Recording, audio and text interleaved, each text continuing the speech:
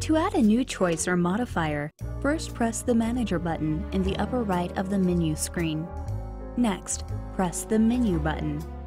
Look at the options to the left and press the Choices button, then press New. A name is required to create a new choice, so first, use the on-screen keyboard to name your choice.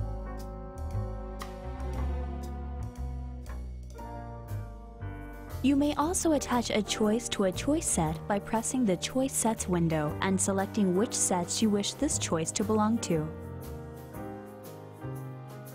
Press OK to confirm.